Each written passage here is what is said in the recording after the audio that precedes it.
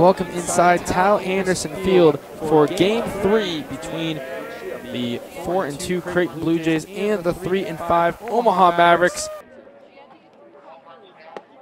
Yeah! Woohoo! Nice, Richie! Stay, Richie!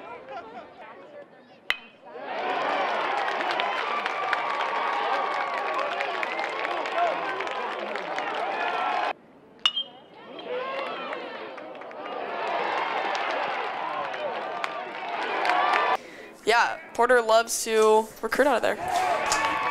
And with that being said, Richie Holitz does strike out Clifford middle of the second. And that's something, pitching is huge, that definitely. And speaking of pitching, it's another strikeout for Holitz. And we are at the middle of the third inning as Braden, and he's gonna rip that one right as I said. He's having a decent weekend. It is a ground rule, no, it's not a ground rule double. It did stay in. They've played them 4 times. That was their 4th time playing them.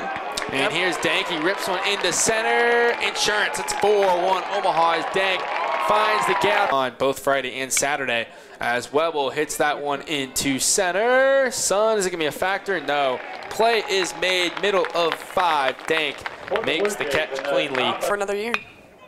And there it is, Eckhout again. This could be his second double of the day as he rips one down the left field line for the Jays. Swing and a miss, gets him. He was down 3-1, retires the pinch hitter. 3 in the bottom of the 7th. Bonar rips one to right center. That's going to get in the gap, and it will fall.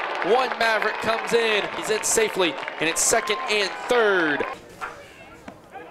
And outside strike called 3. Big time K to Andrew Meggs, and Muller battles back. Some Sunday afternoon baseball. And strikes out the side. Jacob Muller. And it's a middle of the 8th. Here we come. Last time they had beat Creighton was a year ago to the day. And did they call strike 3? They did. And Gilbert was running down the line, but not quite. Wisconsin. And that's going to be a chopper to short. Flips it over. Mavericks win. 5-2. Omaha improves to 4-5 on the year. Creighton drops to 4-3. They take the series finale.